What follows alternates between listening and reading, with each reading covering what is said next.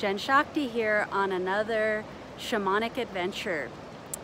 Today I'm on the banks of the Kern River following some of the YouTubers that I follow to find petroglyphs.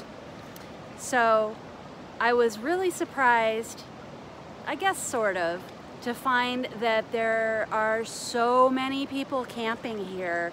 It prohibits my exploration around the edges of the river because literally there is tent cities on both sides of the river.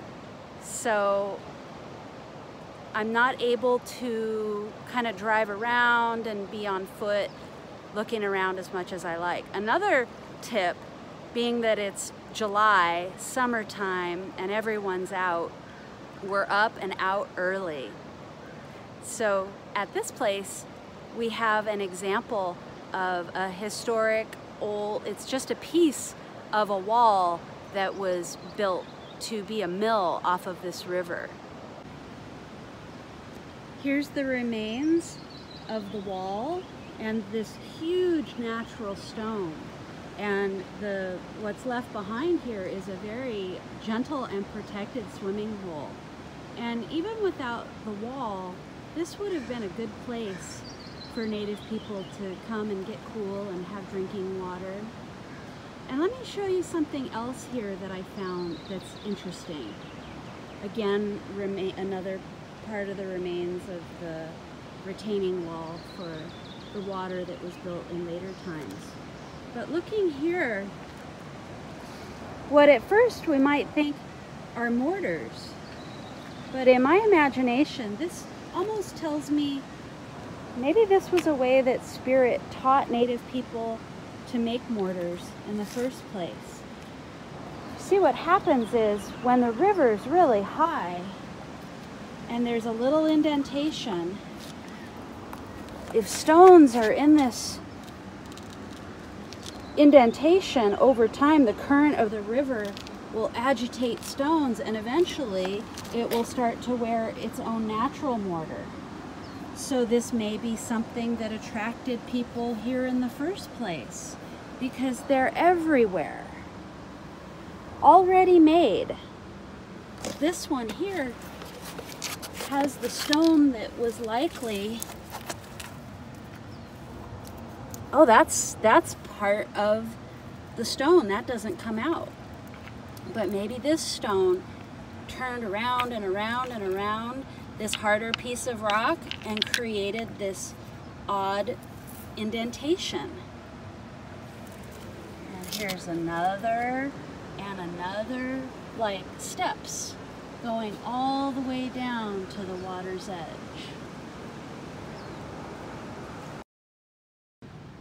There's an old bolt that was part of construction anchoring likely some timbers for the building here.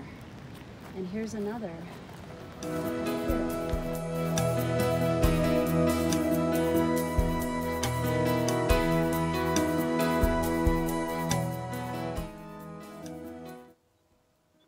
Our quest for petroglyphs and pictographs continue.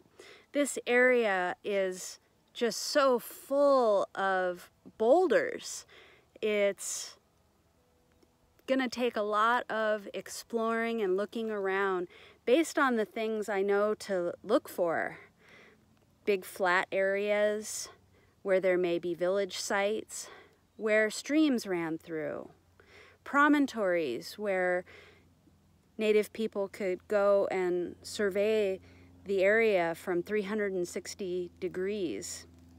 But here we found a very obvious clue, the lodge at Painted Rock.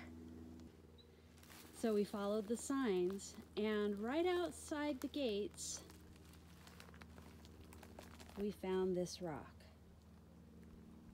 This feels authentic to me. I questioned it, but let's take a closer look. The patina of this paint is very worn. The edges of the image are very worn. There's places where the rock is showing through again. And it's just this one boulder. And you can see in the landscape, there are boulders everywhere. So I'm looking for unique features that would indicate a place of interest where something special occurred, where the people felt there was a place of power.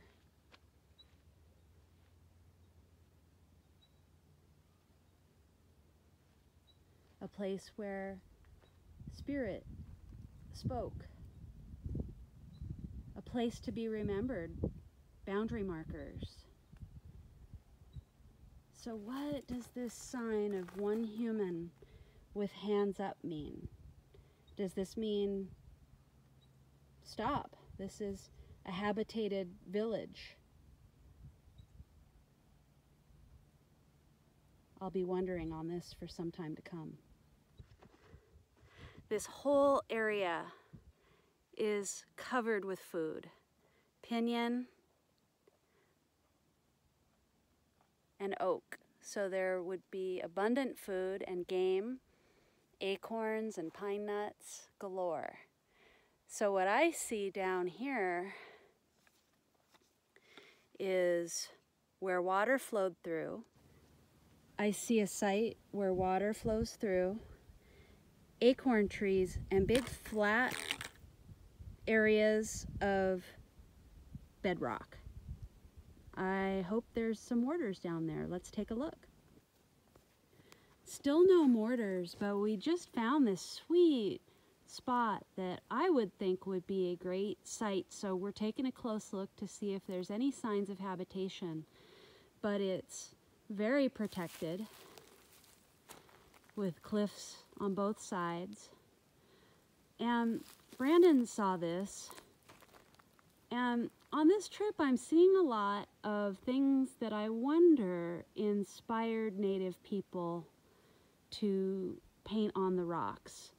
Now this rock, we've been seeing a lot of lichen that grows on these rocks that's a very bright red. Native people didn't use that as a pigment. They used ground hematite or red ochre. But the way that shadows play on rocks, places where there's shelters. Another thing to consider is that, well, today these trees are nice and tall and give great shade. You know, that oak may only be 50 years old. So this landscape would have possibly looked very different 300 years ago, 1,000 years ago, when some of the pictographs in this area have been dated. I think the trouble with this is that whatever you're looking for, the mother lode is one rock past wherever you just stopped.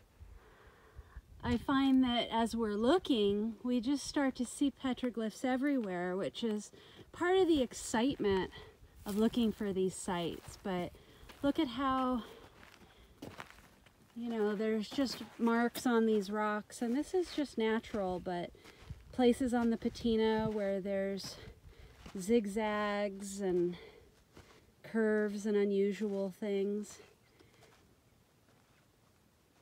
The cleaving in a rock is often where there might be a petroglyph. Rock faces that reach the sun. So the river's out here. Even though we haven't found tons of petroglyphs or pictographs, this has been an amazing adventure. I really appreciate you watching, and tune in next time. Let's keep exploring.